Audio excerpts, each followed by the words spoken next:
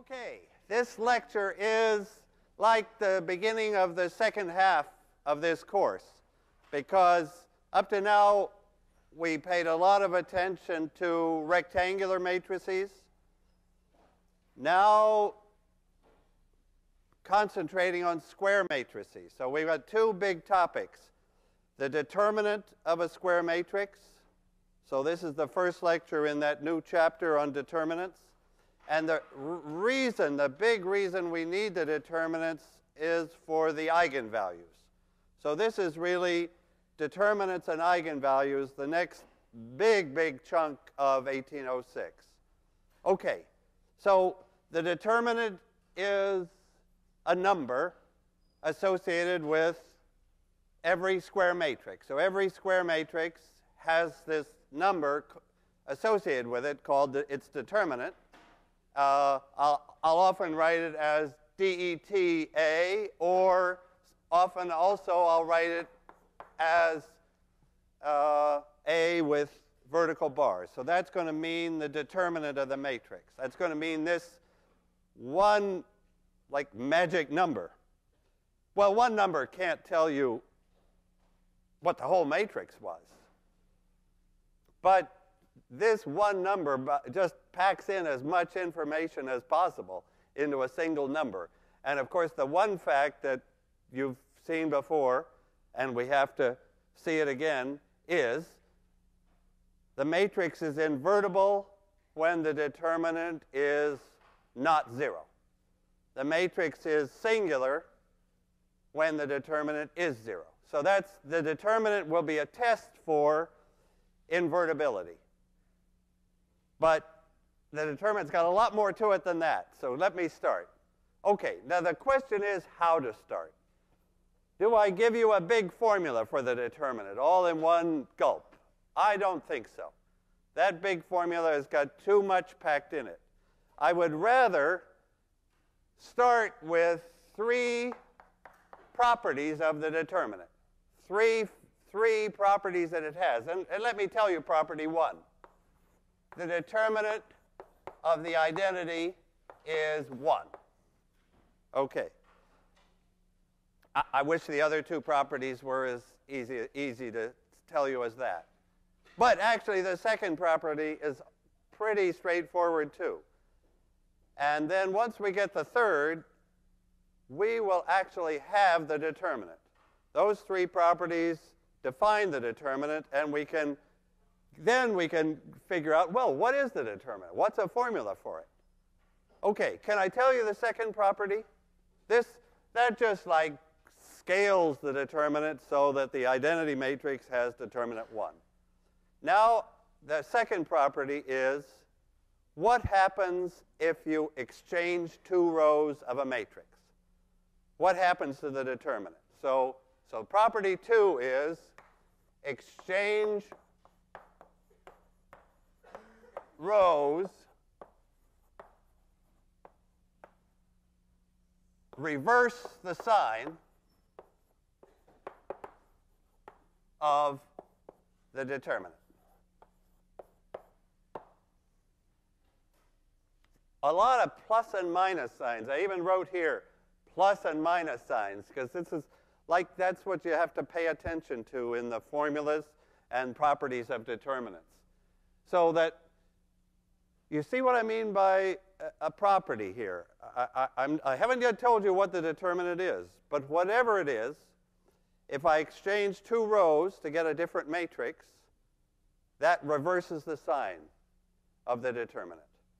And so now, actually, what matrices do we now know the determinant of? From 1 and 2, I now know the determinant. Well, I certainly know the determinant of the identity matrix, and now I know the determinant of every other matrix that comes from row exchanges, from the identity still. So what matrices have I got at this point? The permutations, right. At this point, I know every permutation matrix. So now I'm saying the determinant of a permutation matrix is 1 or minus 1. 1 or minus 1. Depending whether the number of exchanges was even or the number of exchanges was odd. So this is the determinant of a permutation. Now P is back to standing for permutation. Okay. So if I could carry on this board, I could like do the 2 by 2s. So property 1 tells me that this 2 by 2 matrix, I better write vertical bars, not brackets, for that determinant. Property 1 said, in the 2 by 2 case, that this matrix has determinant 1. Property 2 tells me that this matrix has determinant, what? -1. This is like 2 by 2. And now I finally want to get, well, ultimately I want to get to the formula that we all know. Let me put that way over here, that the determinant of a general 2 by 2 is AD minus BC. Okay. I'm going to leave that up like as the 2 by 2 case that we already know, so that every property I can like check that it's correct for 2 by 2s. But the whole point of these properties is that they're going to give me a formula for n by n. That's the whole point. They're going to give me this number that's a test for invertibility and other great properties for any size matrix. Okay, now you see I'm like slowing down because property 3 is the key property. Property 3 is the key property, and can I somehow describe it? Maybe I'll separate it into 3A and 3B. Property 3A says that if I multiply one of the rows, say the first row, by a number t, I'm going to erase that. That's like what I'm headed for, but I'm not there yet. That's the one we know, and you'll see that it's checked out by each property. Okay, now so this is for any matrix. For any matrix, if I multiply one row by t and leave the other row or other n minus 1 rows alone, what happens to the determinant? Now factor t comes out. It's t times this determinant. That's not hard. I shouldn't have made a big deal out of property 3A. And 3B is that if I keep, I'm always keeping this second row the same, or the last n minus 1 rows are all staying the same. I'm just looking inside the first row, and if I have an A plus A prime there, and a B plus B prime there, sorry, I didn't, why don't I use an eraser to do it right? B plus B prime there. Do you see what I'm doing? This property and this property are about linear combinations of the first row only, leaving the other rows unchanged. They'll copy along. Then I get the sum. This breaks up into the sum of this determinant and this one.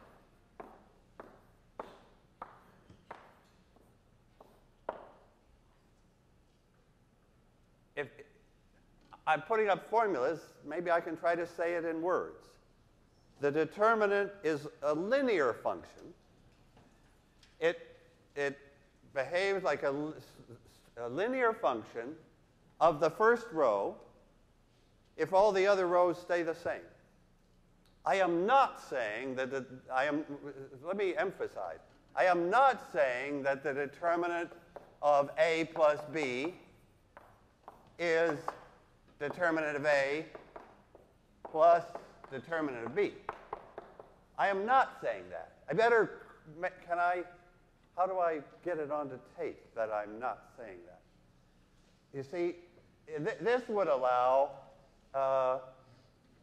all the rows, A to have a bunch of rows, B to have a bunch of rows. That's not the linearity I'm after. I'm only after linearity in each row. Linear for each row.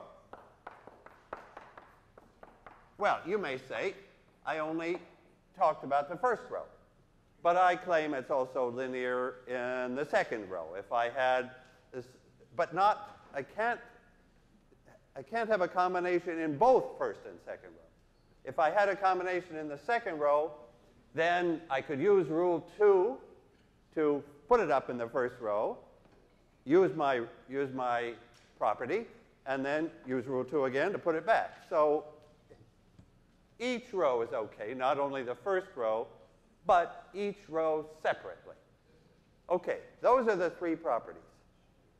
And from those properties, so that's properties 1, 2, 3. From those, I want to learn a lot more about the determinant. Let me take an example. What would I like to learn?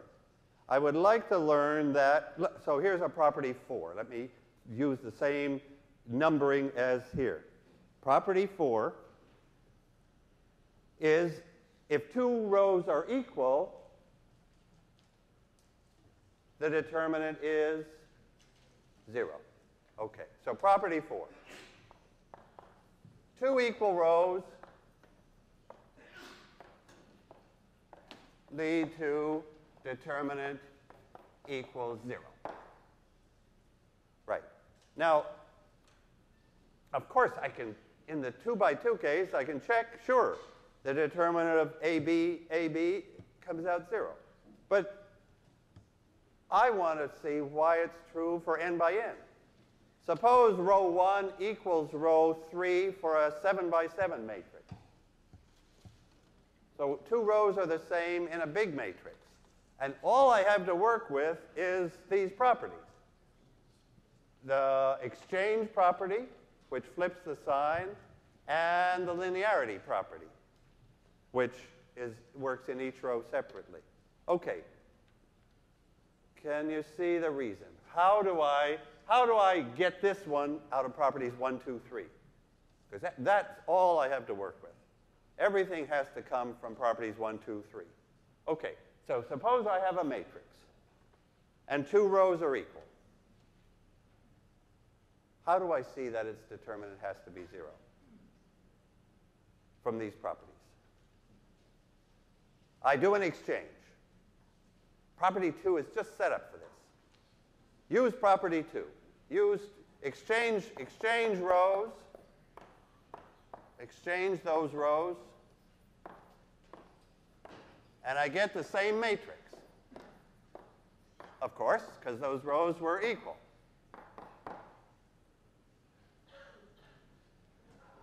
So the determinant didn't change. But on the other hand, property 2 says that the sign did change. So I have a determinant whose sign doesn't change and does change. And the only possibility then is that the determinant is 0. You see the reasoning there? Straightforward. Property 2 just told us, hey, if we've got 2 equal rows, we've got a 0 determinant. And of course, in our minds, that matches the fact that if I have 2 equal rows, the matrix isn't invertible. If I have 2 equal rows, I know that the rank is less than n. Okay, ready for property 5. Now, property 5 you'll recognize as a key. It says that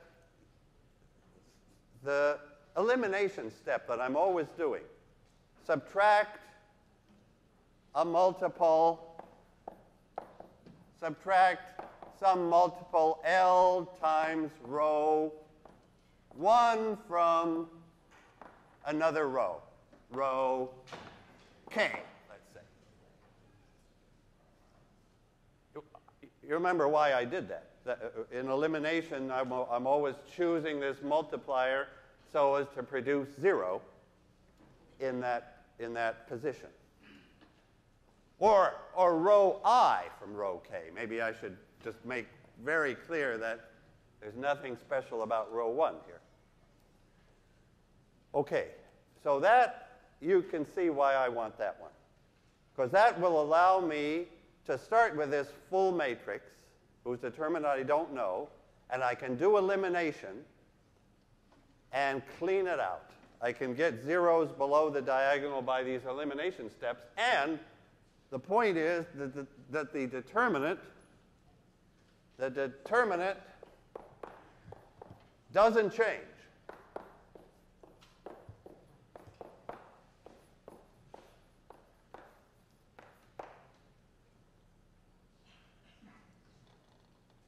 So all those steps of elimination are okay, not changing the determinant. In our language in the early chapter, the determinant of A is going to be the same as the determinant of U, the upper triangular one, that just has the pivots on the diagonal. That's why we'll want this property.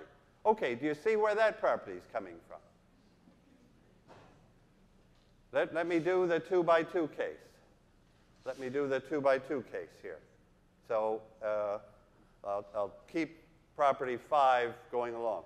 So what am I doing? I'm going to have AB,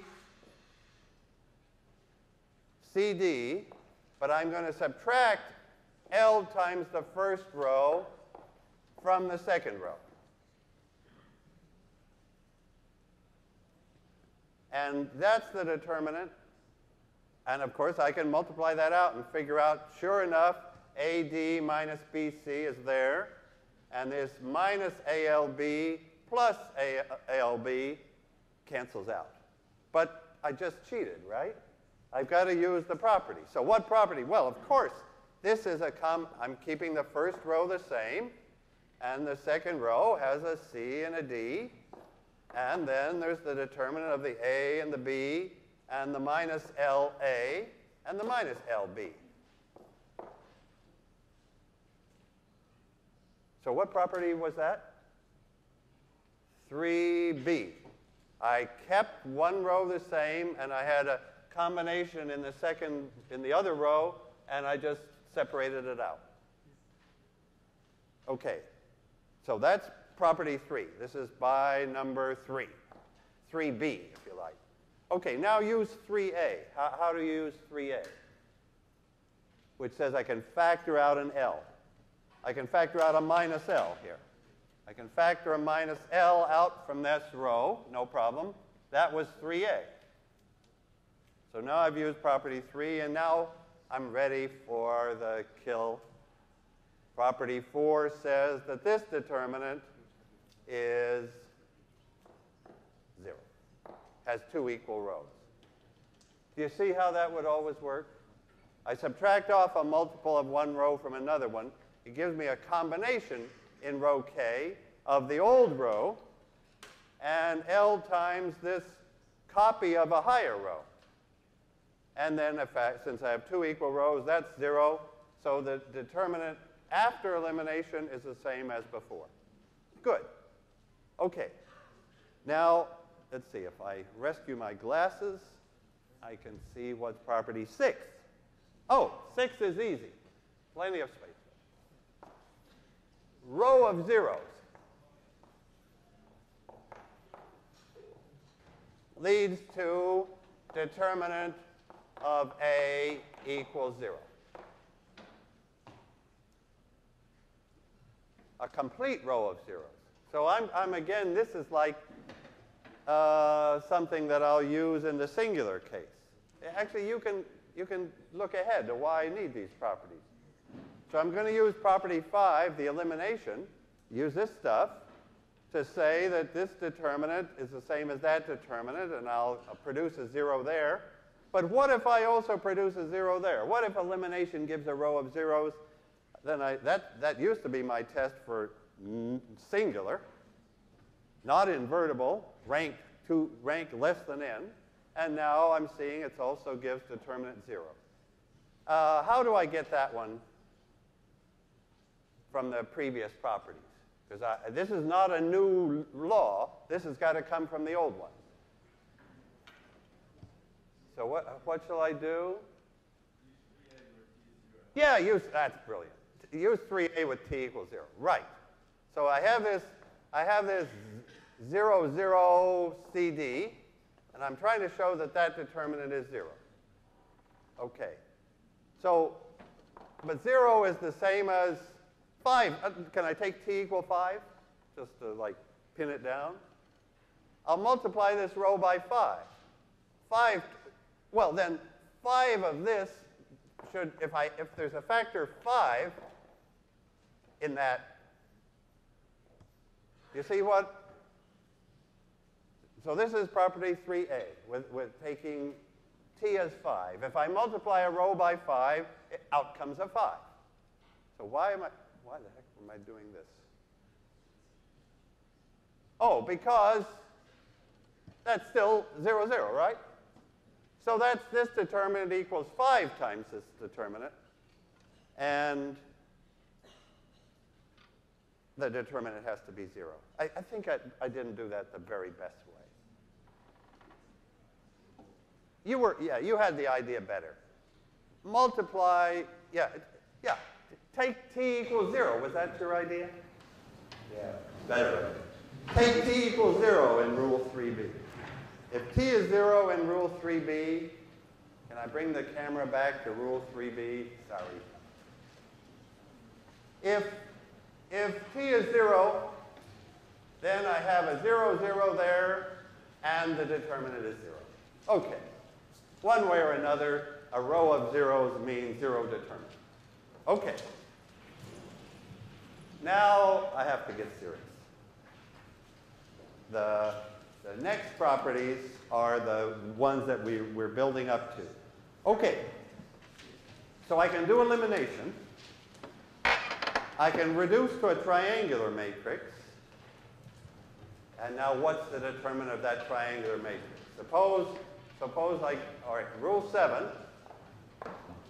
So suppose my matrix is now triangular. So it's got, so I even give these the names of the pivots, D1, D2 to Dn. And stuff is up here. I don't know what that is. But what I do know is this is all 0. That's all 0. And I would like to know the determinant. Because elimination will get me to this. So once I'm here, what's the determinant then? Let me use an eraser to get that vertical bar again, so that I'm taking the determinant of u. So what is the determinant of an upper triangular matrix? Do you know the answer? It's just the product of the d's. These things that I don't even put in letters for, because they don't matter.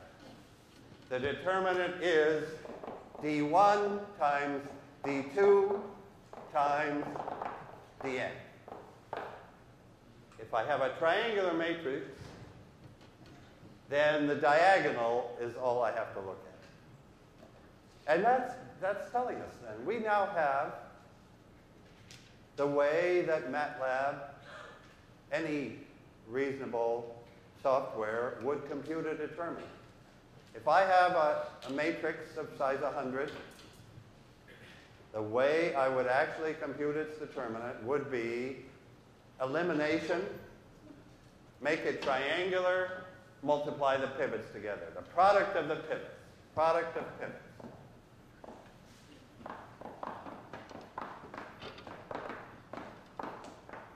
Now there's always in determinants a plus or a minus sign to remember. Where does that come into this rule? Could the determinant be minus the product of the pivots? The determinant is d1, d2 to dn, no doubt about that. But to get to this triangular form, we may have had to do a row exchange. So this, it's the product of the pivots if there were no row exchanges. If SLU code, the simple LU code, just square LU went right through. If we had to do some row exchanges, then we've got to watch plus or minus. Okay, but this law is simply that. Okay, how do I prove that? Let's see. Let me suppose the D's are not 0. The pivots are not 0. And tell me, how do I show that none of this upper stuff makes any difference? How do I get zeros there? By elimination, right? I just multiply this row by the right number, subtract from that row, kills that. I multiply this row by the right number, kills that. By the right number, kills that. I can kill every one of these off-diagonal terms, no problem, and I'm just left with the diagonal. Well, strictly speaking, I still have to figure out why is, for a diagonal matrix now, why is that the right determinant? I mean, we sure hope it is, but why? I have to go back to properties 1, 2, 3. Why is, now that the matrix is suddenly diagonal, how do I know that the determinant is just the product of those diagonal entries? Well, what am I going to use? I'm going to use property 3a, is that right? I'll factor this, I'll factor that d1 out and have 1 and the first row will be that. And then I'll factor out the d2. Can I put the d2 here? And the second row will look like that, and so on. So I factored out all the d's, and what am I left with? The identity. And what rule do I finally get to use? Rule 1. Finally, this is the point where Rule 1 finally chips in and says that that determinant is 1, so it's the product of the d's. So this was rules 5 to do elimination, 3a to factor out the d's, and our best friend, Rule 1. And possibly Rule 2, the exchanges may have been needed also. Okay. Now, I guess I have to consider also the case if some d is 0. Because I was assuming I could use the d's to clean out and make it diagonal. But what if one of those diagonal entries is 0? Well, then with elimination, we know that we can get a row of zeros. And for a row of zeros, I'm using Rule 6. The determinant is 0, and that's right. So I can check the singular case. In fact, I can now get to the key point, that determinant of A is 0 exactly when A is singular. And otherwise, it's not 0. So that the determinant is a fair test for invertibility or non-invertibility. Okay, so I must be close to that because I can take any matrix and get there. Did I have anything to say? The proof starts by saying, by elimination, go from A to U. Oh, yeah. Actually, looks to me like I haven't said anything brand new here. That really, I've got this. Because let's just remember the reasoning. By elimination, I can go from the original A to U. Well, okay, now suppose the matrix is singular. Okay, if the matrix is singular, what happens? Then by elimination, I get a row of zeros.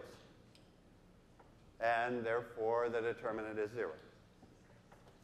And if the matrix is not singular, I don't get 0. So maybe, do you want me to put this like in 2 parts? The determinant of A is not 0 when A is invertible.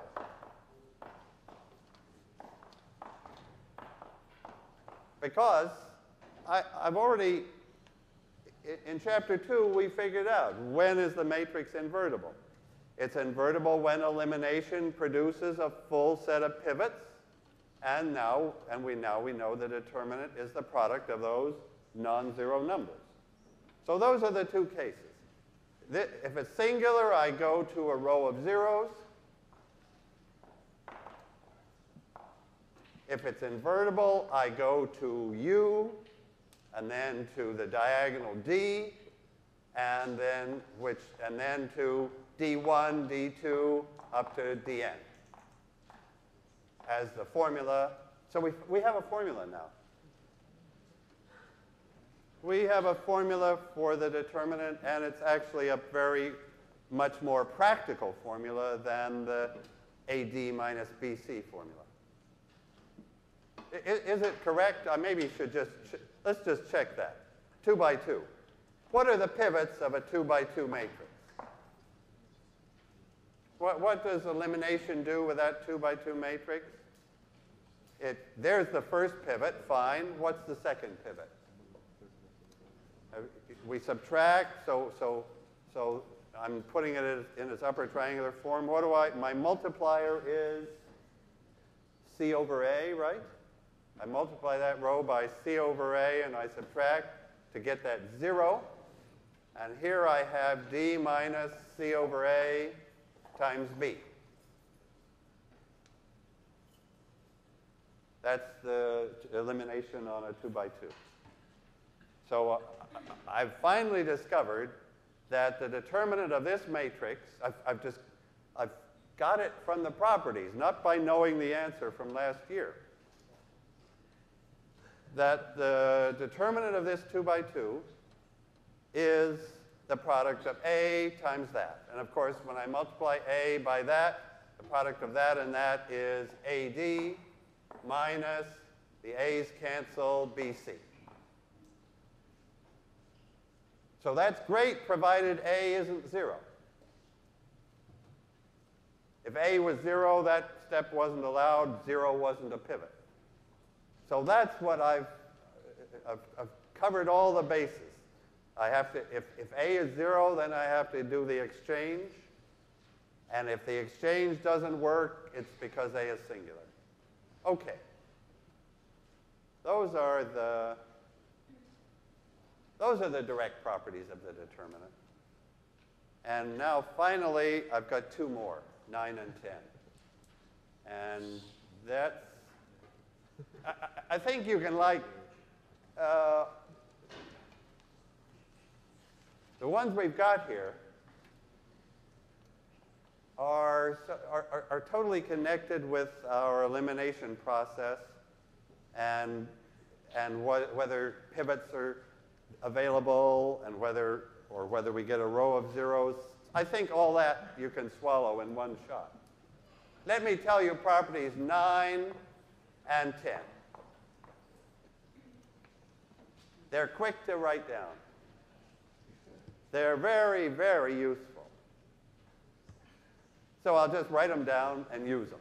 Property 9 says that the determinant of a product, if I multiply 2 matrices, so if I multiply 2 matrices A and B, that the determinant of the product is determinant of A times determinant of B.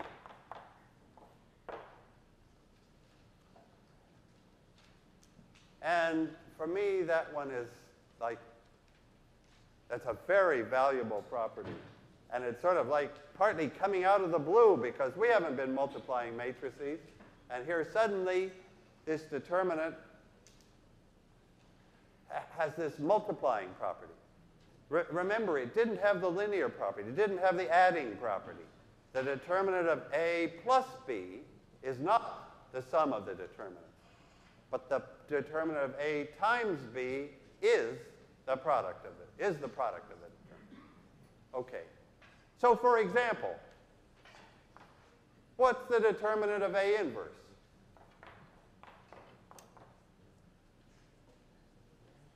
Using that property 9.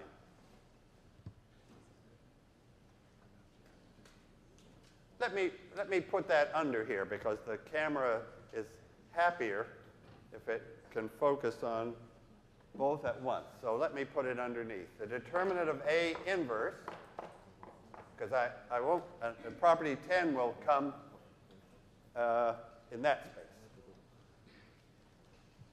What does this tell me about A inverse? Its determinant. Okay, well, what do I know about A inverse? I know that A inverse times A is I. So what am I going to do? I'm going to take determinants of both sides. The determinant of I is 1. And what's the determinant of A inverse A? That's a product of two matrices, A and B. So it's the product of the determinant. So what am I learning? I'm learning that the determinant of A inverse times the determinant of A is the determinant of I. That's this 1. Again, I happily use property 1. Okay, so that tells me that the determinant of A inverse is 1 over, here's my conclusion, is 1 over the determinant of A.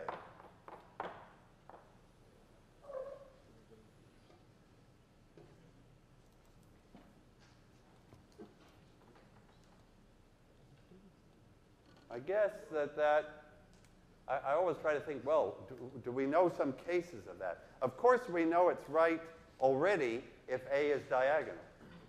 If A is a diagonal matrix, then its determinant is just the product of those numbers. So if A is, for example, 2, 3,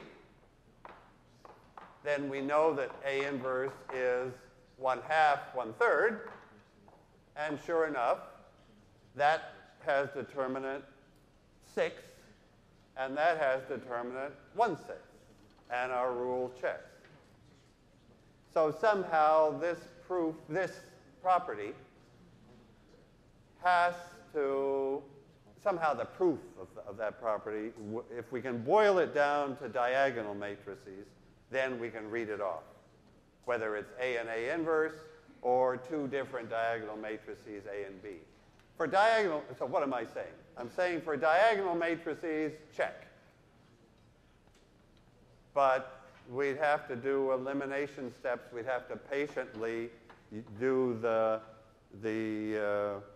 argument if we want to use these previous properties to get it for other matrices. It also tells me what, just let's see what else it's telling me. What's the determinant of A squared? If I take a matrix and square it, then the determinant just got squared, right? The determinant of A squared is the determinant of A times the determinant of A.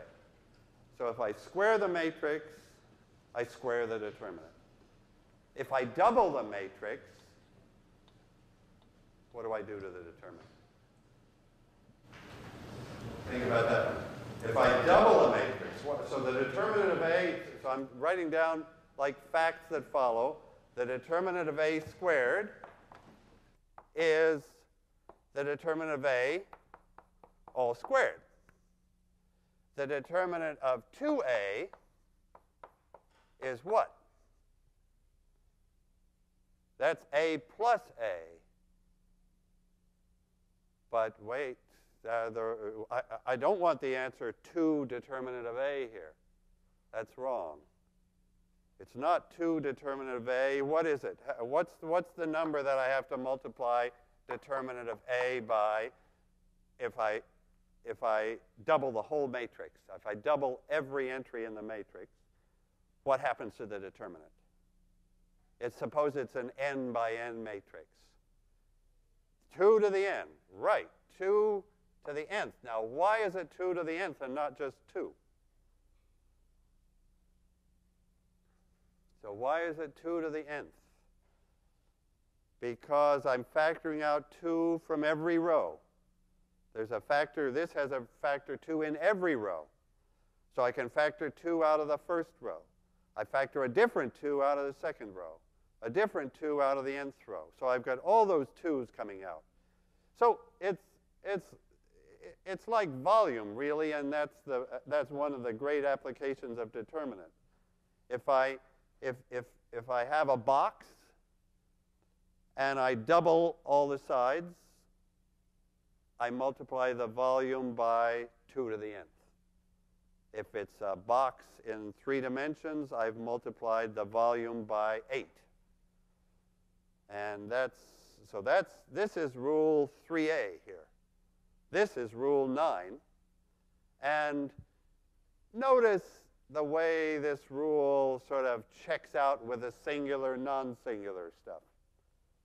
That if A is invertible, what does that mean about its determinant? It's not 0, and therefore this makes sense. The case when determinant of A is 0, that's the case where my formula doesn't work anymore. If determinant of A is 0, this is ridiculous, and that's ridiculous. A inverse doesn't exist, and 1 over 0 doesn't make sense. Okay, so don't miss this property. It's sort of like amazing that it can. And the 10th property is equally simple to state, that the determinant of A transpose equals the determinant of A.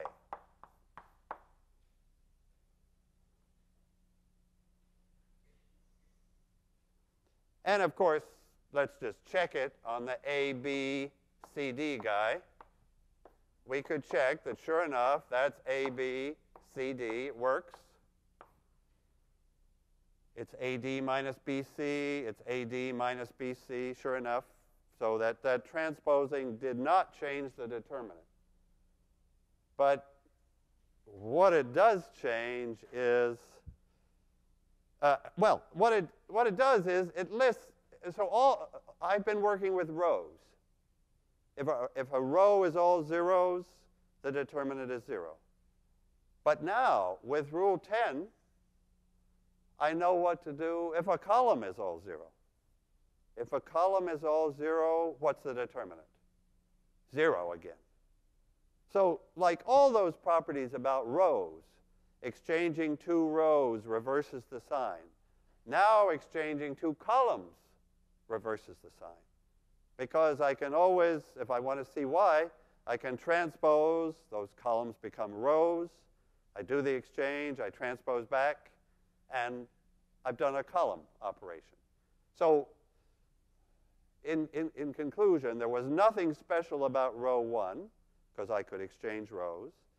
And now there's nothing special about rows that isn't equally true for columns, because this is the same. Okay, and again, maybe I won't, let's see, maybe it's worth seeing a quick proof of this number 10. A quick proof of number 10. Let me take this is number 10. A transpose equals A. Determinant of A transpose equals determinant of A. That's what I should have said. Okay. So let's just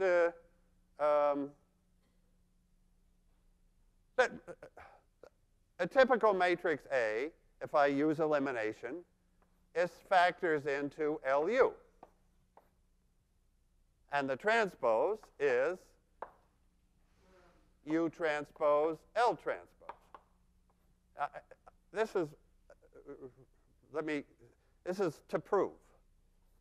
So this is prove number 10 using, well, I don't know which ones I'll use, so I'll put them all in, 1 to 9. Okay. I'm going to prove number 10 by using 1 to 9. I won't cover every case, but I'll cover almost every case. So in almost every case, A can factor into LU, and A transpose can factor into that. Now what do I do next? So I want to prove that these are the same. I see a product here. So I use rule 9. So now what I want to prove is, now I know that this is LU, this is U transpose, and L transpose. Now, just for practice, what are all those determinants? So this is prove this, prove this, prove this, and now I'm ready to do it. What's the determinant of L? You remember what L is? It's this lower triangular matrix with ones on the diagonal. So what is the determinant of that guy? It's 1. Anytime I have this triangular matrix, I can get rid of all the non-zeros down to the diagonal case. The determinant of L is 1. How about the determinant of L transpose? That's triangular also, right? Still got those ones on the diagonal. It's just the non-zeros flip to the other side of the diagonal, but they didn't matter anyway. That's my proof, really. Then once I've got triangular matrices, L and L transpose, or U and U transpose, when they're triangular, I'm down to the product of the diagonal, and if I transpose, who cares? Okay, so that's not, I didn't put in every comma and cross every T in that proof, but that's really the proof. That's the concrete proof that get down to triangular matrices and then get down to diagonal matrices. Okay, one more comment, which I have to make, because all math professors watching this will be waiting for it. Okay, so they had to wait until the last minute. Way back in property 2, I said that if you do a row exchange, the determinant changes sign. So if I do 7 row exchanges, the determinant changes sign. But would it be possible to produce the same matrix with 7 row exchanges and with 10 row exchanges? If that were possible, that would be a bad thing, right? If I could, why would it be bad? My whole lecture would die, right? Because rule 2 said that if you do 7 row exchanges, then the sign of the determinant reverses. But if you do 10 row exchanges, the sign of the determinant stays the same, because minus 1 10 times is plus 1. Okay, so there's a hidden fact here, that every permutation, the permutations are either odd or even. I could get the permutation with 7 row exchanges, then I could probably get it with 21 or 23 or 101, if it's an odd one, or an even number of permutations. So, but that's the key fact that this takes another little algebraic trick to see. And that means that the determinant is well defined by properties 1, 2, 3, and it's got properties 4 to 10. Okay, that's today, and I'll try to get the homework for next Wednesday onto the web this afternoon.